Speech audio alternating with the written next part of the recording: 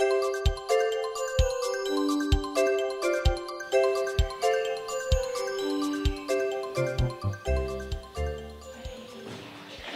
from Burbage Primary School from Wiltshire. And we're going to tell you all about Crofton beam engines. Why was the Kennington Avon Canal built? The Kennington Avon Canal was built in 1794 and finished in 1810. The Kennington Avon Canal transported goods such as coal, wood, stone, bricks, clay, manure and teapots. True or false? There are 87 locks along the canal. Interestingly, true, there are 87 locks. True or false? The canal runs from London to Edinburgh. False. It runs from Bristol to London. The Kennington Avon Canal was built to transport goods from Bristol to London. In conclusion, the Kennington Avon Canal is one of the most important parts of British history. It commemorates the factor of the Industrial Revolution. In this fascinating video, you will learn about the key events and history of Crofton beam engines. In 1807, work begins at Crofton pumping station, and 2 years later, the first bottom and watt engine is installed. In 1846, major works at Crofton finishes, and 10 years later, a new brick chimney is built.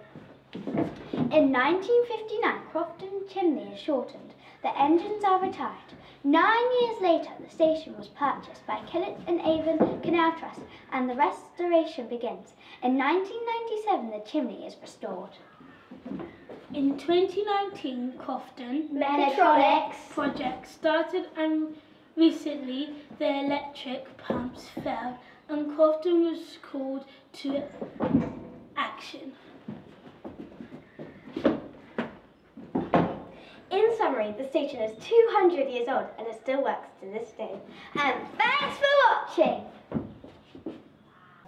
Why was Crofton built?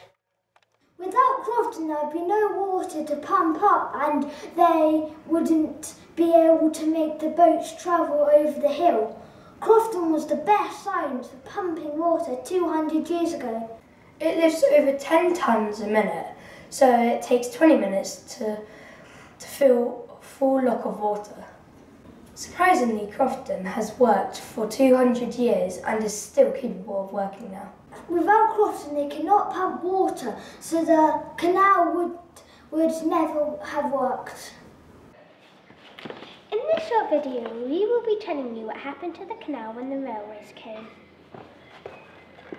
When the canal came, it was good when it came and was very popular for transporting goods such as coal and brick. The railways came. The trains were even more popular than the boats and were good for transporting food like milk and apples. What happened to the canal? The canal went out of business when the trains came because people knew they could fit everything on a train.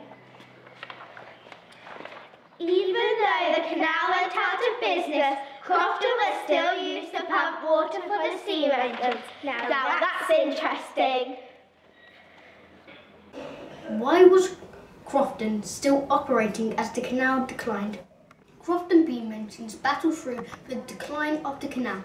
Isengard Kingdom Brunel said, to improve the station, I will give you new boilers to create more steam and run our engine. In 1852, the Great Western Railway bought the canal because the canal was losing profit. Crofton pumps water to the top of the canal. That's why it is so helpful, because the trains could refill their water tank as it runs out. The chimney was unstable, which is dangerous, and then a part of it got knocked down. Without the boiler and steam, the engines couldn't run and no water was being pumped. We hope you enjoyed our video. And thanks for watching.